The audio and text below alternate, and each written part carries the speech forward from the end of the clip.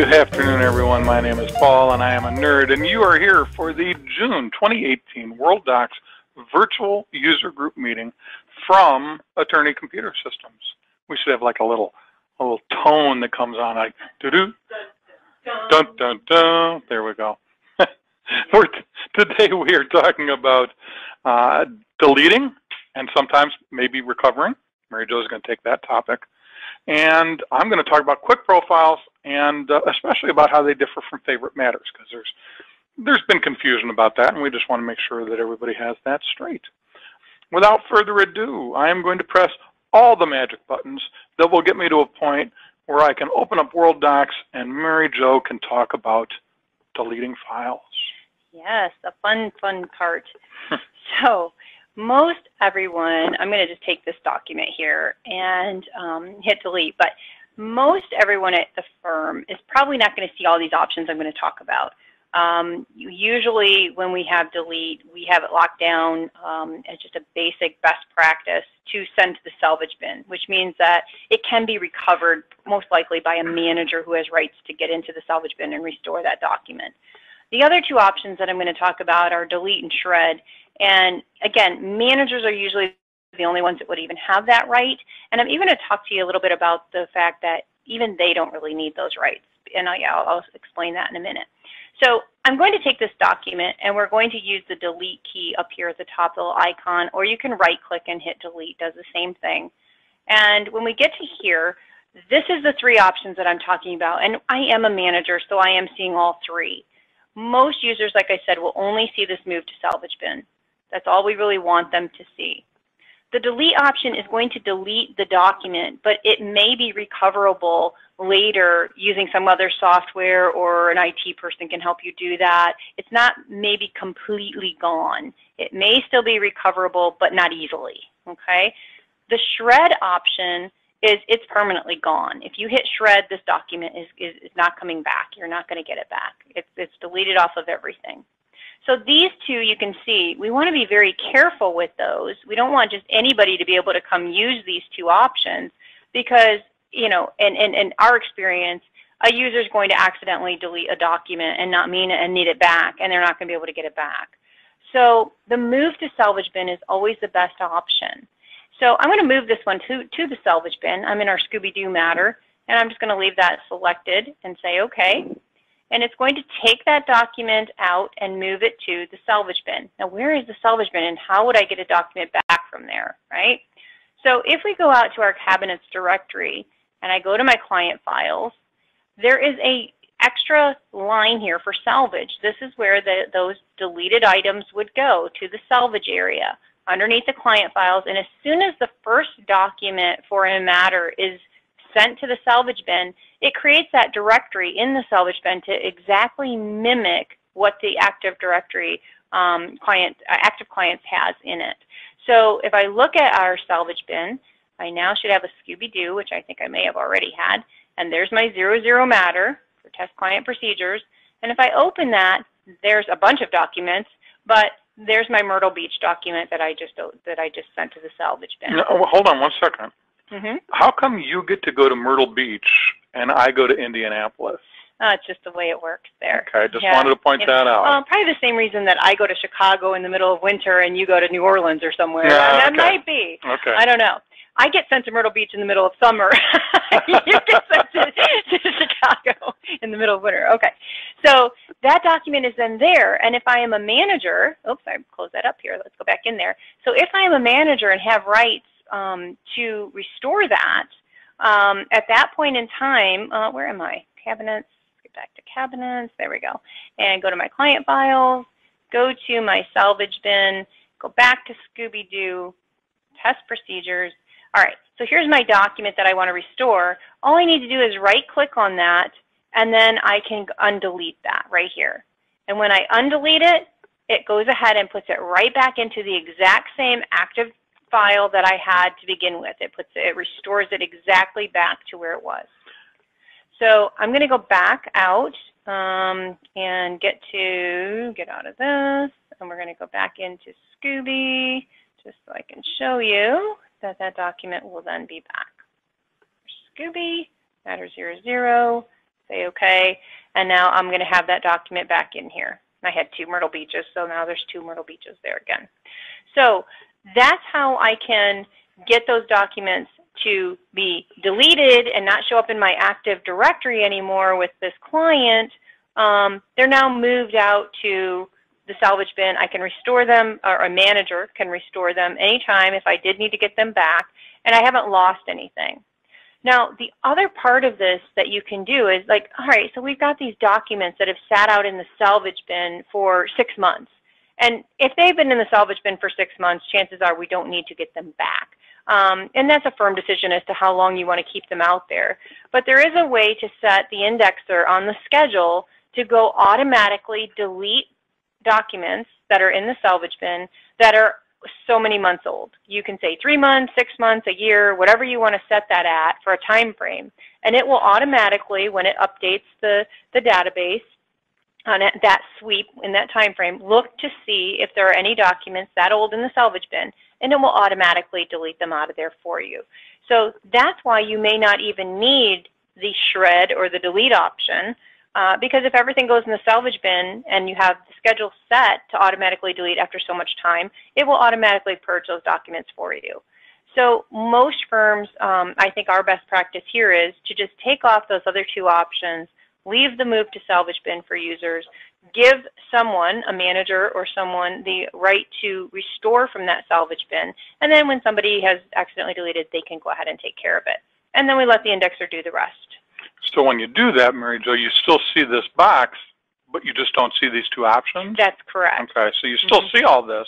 You just only have that one option. The other 2, it's like they don't even exist. Yep, so they don't even know that they're there. Now, another thing I want to point out is that if you do not have rights to restore from the salvage bin, you won't see it here. It just plain won't be there. So don't let that scare you. If you look and you say, oh, I sent something to the salvage bin, but there's no salvage bin. Well, that's just because you're not a manager or you're not a user that's been given that right. There's one other reason, Paul, that you may not see that salvage bin, and this is also very important, is if you don't have the salvage turned on to begin with. So some firms have not set up their cabinets to check the box to enable the salvage bin. And so that's very important in the cabinet setup in your WD admin section, that when those are set up, that checkbox needs to be checked to enable the salvage bin. Then that becomes available so that then you can go ahead and move and restore from the salvage bin. Now, we always do set that up, but we have a lot of clients that we didn't set up Worldox for. So that's definitely something that if you're a manager or you're an administrator at a firm, you might want to go check and see if this is working by testing it end to end.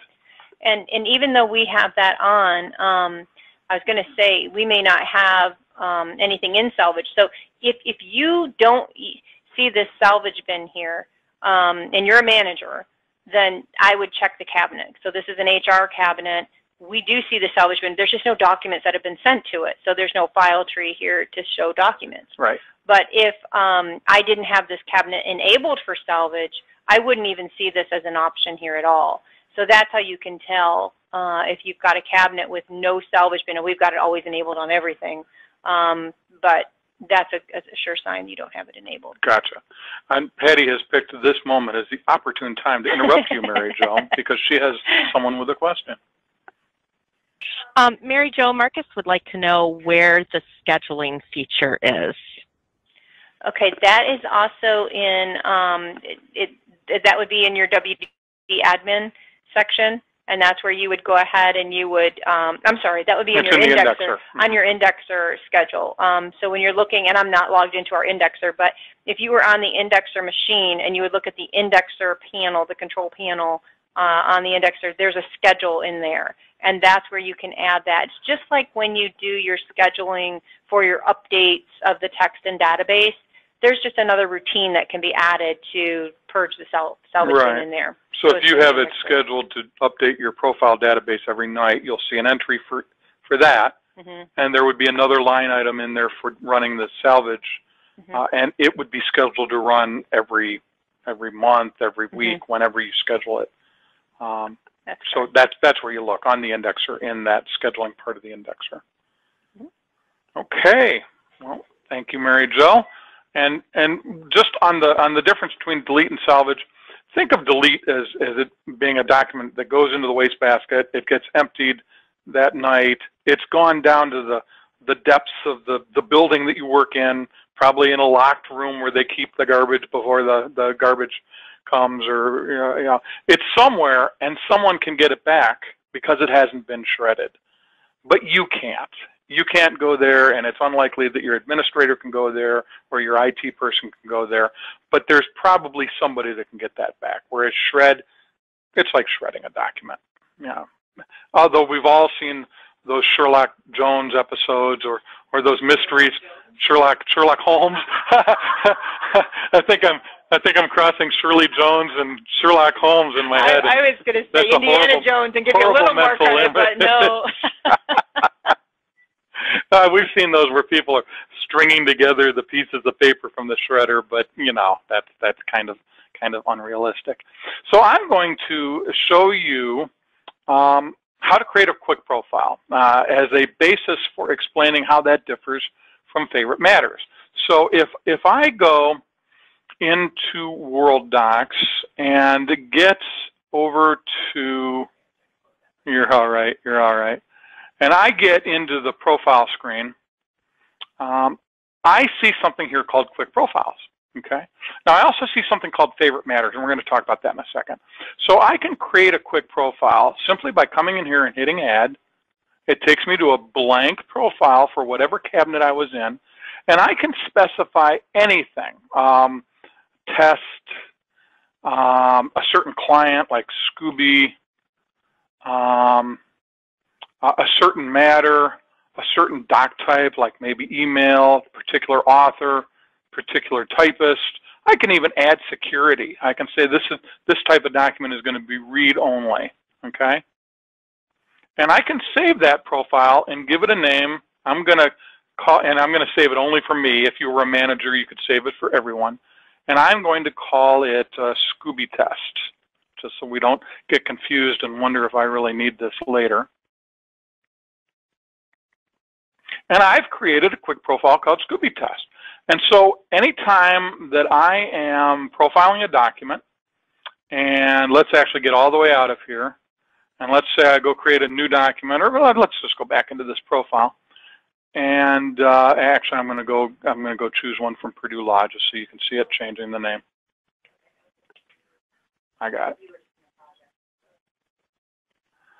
Okay, so here's Purdue Law, and I want to change this profile, or I want to save a brand new document. I'm sorry. I'm going to go out to Word, and I'm just going to demonstrate it that way because it makes more sense. When would I use this? Well, you'd use it when you're creating a new document, and you want to profile it a certain way. So if I type whatever I'm going to type and then save to Worldox, I get a screen that has this quick profile tab that I can then pull out. Where'd my quick profile go? So much for that. Did I not save it? Oh, we're gonna take one of these other ones. Okay, that didn't really do me much good. Where'd it go, Mary Jo? Yeah, I do these things, and then I ask Mary Jo, what happened? I don't know. Let's find out. I might have saved it the wrong way. Quick profiles. Oh, it's under personal. I probably just didn't even see that one over there. So here's a document that's already profiled with this name and this client and these authors and typists, and there's no security on it. If I choose Scooby Test, it will show me all the things that it could put in there. I hit paste. It warns me that the security has changed, and I have just reprofiled this document. Now, I could have done the same thing if I'd been paying attention. I think the personal was there. I just didn't see it. You have to sometimes look for the quick profile that you've created in the right folder that it got created in. The edit part instead of a new. Okay.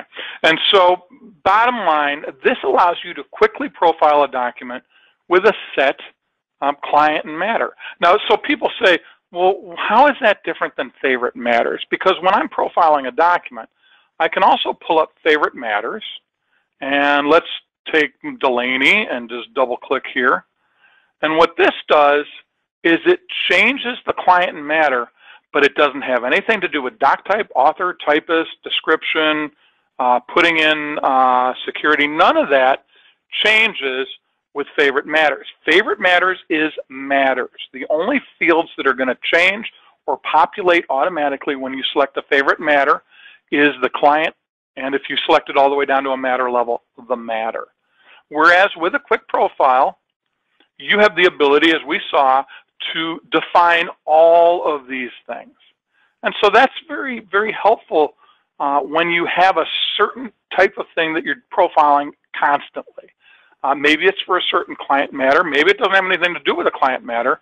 Maybe that's not one of the things that you put in the quick profile.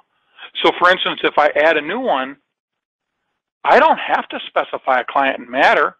I can just say, you know, it's email from blank to whatever I want up there, and say something like email, and maybe the author and typist, and maybe adding security, but I don't even have to specify client matter. So the quick profile gives me access to defaulting or specifying a profile that can be used very quickly, hence the name, with all these fields filled in, whereas simply using favorite matters is going to simply show you your most recently used clients and their matters and allow you to specify those fields. So that's the difference between the two. It's subtle, but once you understand what quick profiles can do more for you than just doing the client matters thing, is that at that point then you can really, really beef up your use of quick profiles. I've seen people that literally have dozens of quick profiles defined, and they're able to switch through them very quickly and get right to what they want to do and save a lot of time when profiling documents. So that's that. Of course, I would be remiss if I did not take you to our website, which is attorneycomputersystems.com. Notice how I emphasize that last S in the word systems, because without it, you will not get to the right place. If you go to that website and hover over or click on the word videos, you will end up seeing a list of all of our video content, and there's a lot of it. We have 6 different titles that we update on a monthly basis. 4 of them are live events, 2 of them are pre-recorded. So let's start there. The eBytes video series is Mary Jo's. She's got 3 of these that she tapes or films every month, one on Practice Master, one on tabs, one on Worldox. They're very short. They're 2 or 3, sometimes 4 minutes long.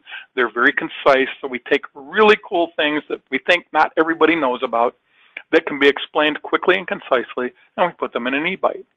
Now, for those topics that are broader in nature and may take longer to describe or to get into a deep dive of what you're talking about, we have the Paul and Mary Jo Show. We record one of these each month, and either I or Mary Jo will take a more substantive topic and really get down to brass tacks, as my mother used to say, spending 10, 15, sometimes 20 minutes going into all the details about that particular topic. Of course, we have our virtual user group meetings. You are currently in the Worldox virtual user group meeting. We also have them for Practice Master and tabs. They meet on the same day, just different times. And I have my Coffee Pot webinar series. I do one of these every month. And these are where we will bring someone in from another company that has a product that adds value to tabs or Practice Master or Worldox. And that person will explain what their product does, show a demonstration, sometimes talk about pricing if it's appropriate. And it just gives you a good way to expand your horizons on what you can do beyond the scope of the program itself. If you'll click on one of these live events on the More Info button, you will find a description of the actual event.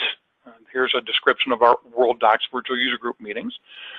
Information on the next upcoming live event, along with 2 links to register. They're both going to take you to the same place. They just show you more information about where you're going, a description of what the topics are, and then as we scroll down, you'll find recorded versions of every one of these that we did before. So this is the one that you're currently listening to or that you're currently attending live, and so it's not out on the site yet, at least according to this representation of the site.